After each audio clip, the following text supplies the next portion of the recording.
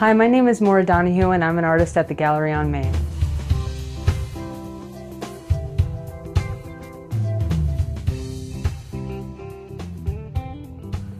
I'm mostly self-taught as an artist. I didn't have the grades or the attendance to go to art school when I was in high school, so I kind of taught myself how to do a little bit of everything, but I never really took it seriously until just recently.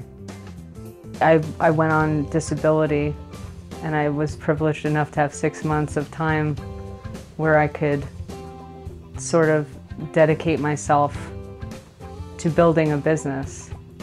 I painted every single day and I started really focusing in on faces because I feel like they just tell you a lot without saying anything. One of the ways I learned more technique in painting is watching other artists, and one of the artists I enjoy said to, instead of focusing on your overall style, trying to find your overall style, work in series.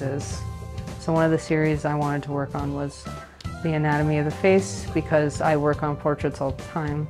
So that was something I really wanted to hone in on and practice skin tones and shape and all of that stuff. So I really enjoy doing animals, doing animal portraits as well. And I have a bigger painting of a hare that I did. The hare I painted during that 6-month period, and it marked a turning point in my technique because it was one of the first ones that turned out really, really good. I was like, ooh, I want to keep going.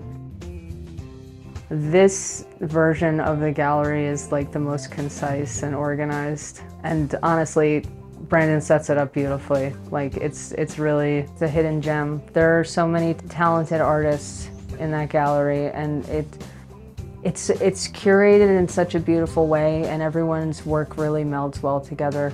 It's a really beautifully thought out space, and you can find really amazing art for your home.